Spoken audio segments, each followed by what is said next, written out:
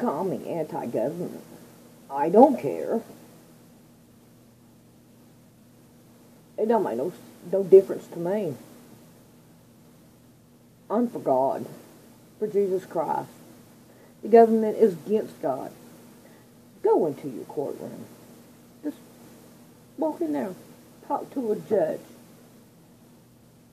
Ask them about Jesus. They don't want to hear it in their courtroom. You should be able to talk about God anywhere you want to. Oh, but what about separation of church and state? When you separate church and state,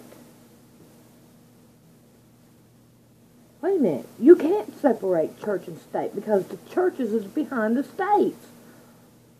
Think about that. There is no such thing as separation of church and state.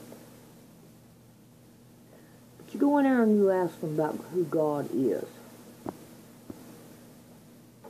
They don't want to talk about it. One might say, I'm a Christian.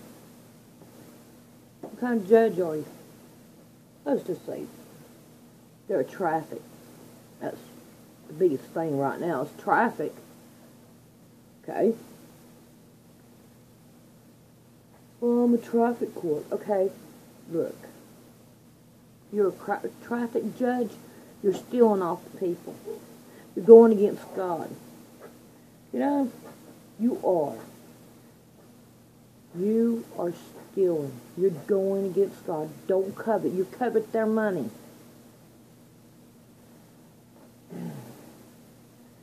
And what about false accusing? Do you not think that is false accusing? Somebody is doing something wrong when they ain't. What does a seat belt? What does driver's license? What does insurance? What does it all? How does it go against God's law? It don't. None of that belongs to you. And what about the land? The land don't belong to you. It don't belong to the government. It don't belong to any of these people that says that the land belongs to them. It don't belong to you. It belongs to God.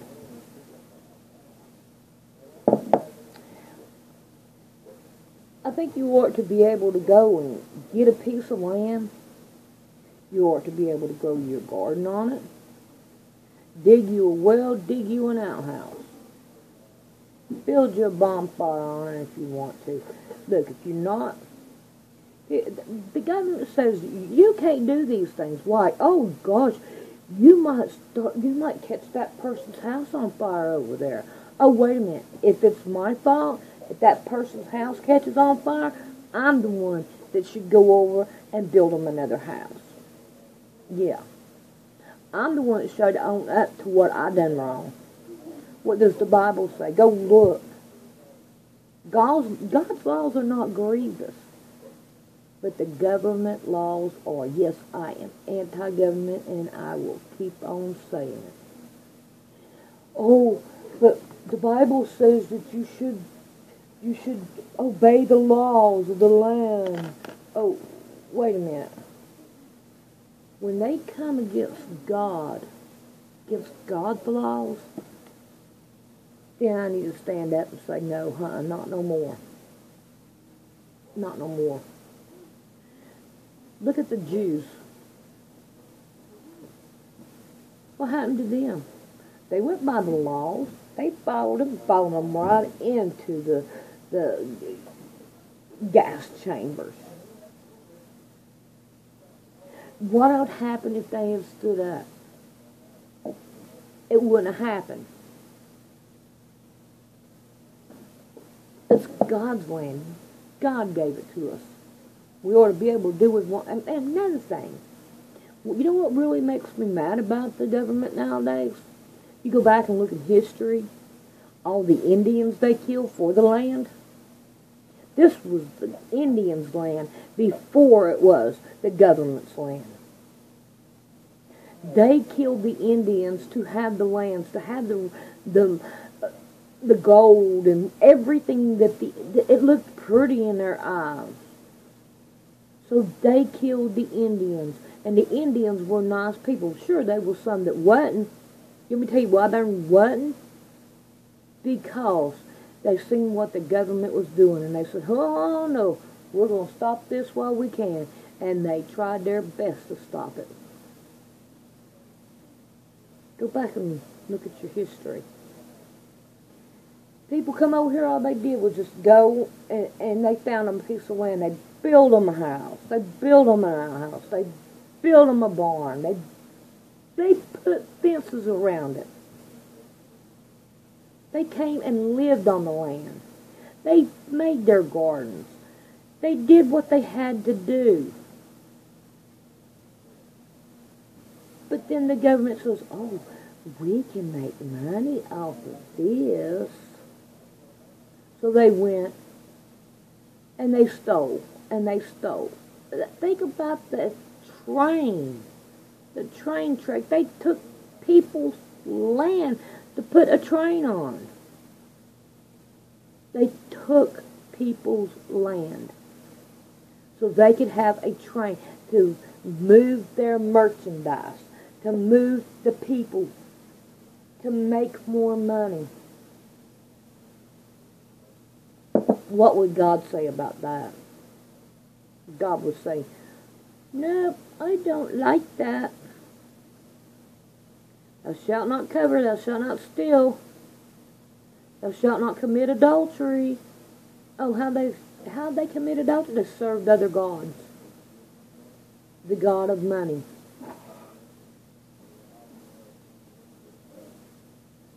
It ain't right. The government is not right. And I would say 9 chances out of 10 I'm going to be watched. But it doesn't matter. I'm still going to stick up with it. I'm still going to stand up. Because God is the one that needs to be glorified, not this stupid government that thinks they are your gods. The government is your God. Think about that. I am so anti-government now. I am really mad at the government. Making my life lies. My life is lies. If I knew, and my parents raised me in a church, but I have to say, I love my parents, but they didn't read me the Bible. They did encourage me to read the Bible. I didn't read the Bible till I was like 35, maybe. Then when I did, I was like, oh my God, my parents, they taught me this, it ain't there. They taught me this, and this ain't what it says. Read the Bible, and you'll see that all kinds of things that you were told is not the way it is. And nowadays, you'll probably see a whole lot more than what I've seen, because it's the living Word. The living Word. And it changes. Believe it or not, this KJV is a living Word. It changes. You're like, read it one day and it's like, okay. Read the next thing and you're like, but that's not the way I understood it yesterday. It does. You would think, that's like when God put the cherubims in front of the Garden of Eden. You would think it was to keep the way out. You know, you can't come back in here. No. It's to keep the way so that it's open to you. So you can come back to the Garden of Eden. What's the Garden of Eden? It's God's dwelling place. It's where God wants you to be. He wants you to be back in the Garden of Eden. Why? It's beautiful. So he could come and walk with you. He walked with Adam. What makes you think that he doesn't want to walk with you? He does. It's really nice. He come down and he walked with Adam in the cool of the day. That is such a beautiful picture. It's a beautiful picture. But will the judges come out in the cool of the day and walk with you? No. How about them lawyers? Will them lawyers come out and walk with you? No. How about Obama? Will Obama come out and walk with you in the cool of the day? No. You are a peasant. You're way down here. You're nothing. You're just cattle in my eyes. You're cattle in all these politicians' eyes. Can you walk in and talk to a governor? I've never tried it, but I guarantee you, oh, he's got meetings. He's gonna be busy for months from now. Write him a letter. You can email him. Try calling him on the phone, but oh, you can't talk to him personally. You can't talk to him face to face.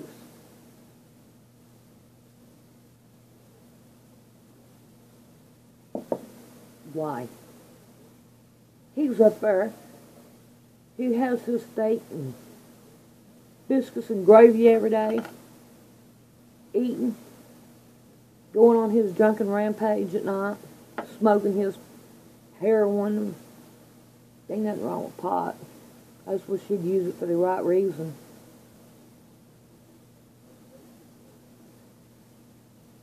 But he's out there going to these parties.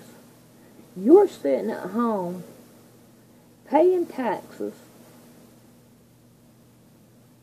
working hard to give them money so they can sit on their butt and have parties and do whatever they want to do and steal off of you. Huh. I heard this story one time. I don't know how true it is. I just heard it. This cop driving by these people's houses, seen a beautiful boat. They confiscated that boat. Guess where it was the next time you saw it? In that cop's yard. Why? Because the cop wanted it. Wrong. It ain't right. The government is for their little group. Think about the word citizen. The word citizen. Let me get my dictionary out here. Oh, I already got it marked. So it's not going to be hard to find. Citizen.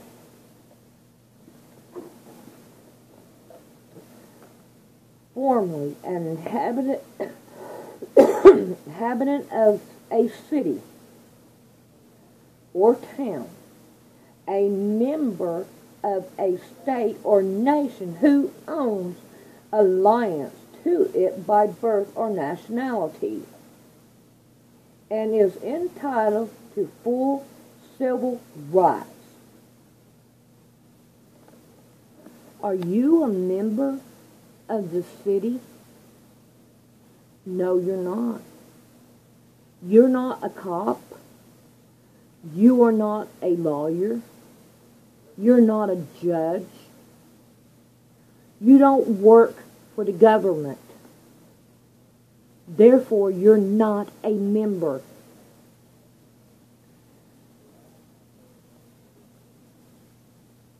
Okay, the third one, it says a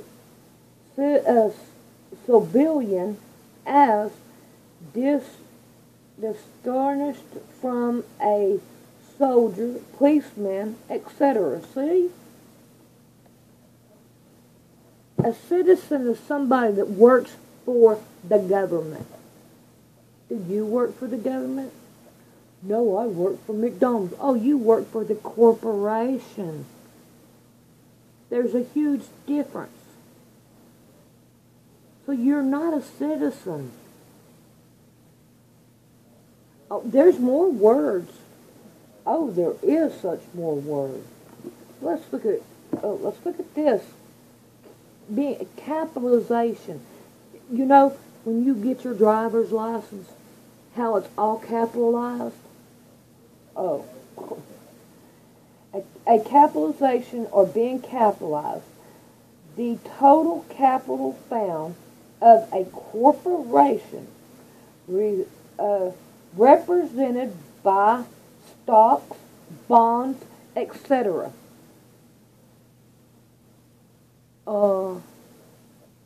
You get it?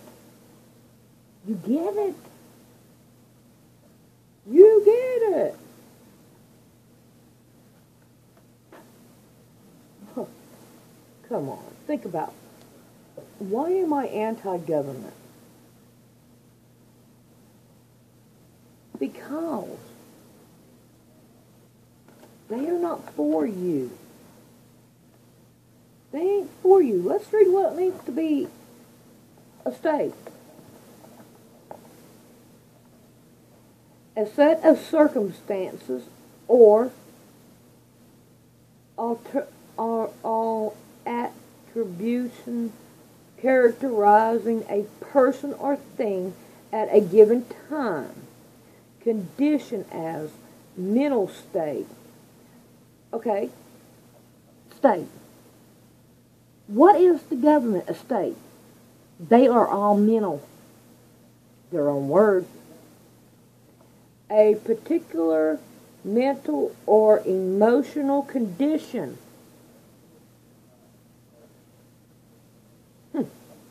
As a state of melancholy, I don't know what that is. Sorry about my reading. Condition as regarding statues from stage or existence, etc. Social static or rank. Come on. I'm on the land of America. I'm not a citizen. I'm not in the USA. It's the corporation.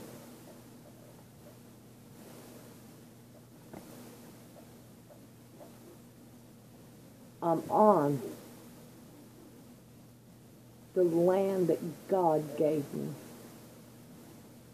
It was a house in Georgia. Oh, I loved this house. I wanted this house. Me and my husband was looking for a house. And when I stepped foot on that house, I was underneath a tree. And I said, God, I want this house. I feel so comfortable here. I got to move in that house because I asked God for that house. Okay, so I got to move into the house. I lived there for probably about 2 years. Then my old man wanted to move, so we moved. And I didn't like where we moved to. I didn't feel God was there. He knew I liked that house, and he did it because he wanted to be mean to me. Anyway, I love you guys. Bye.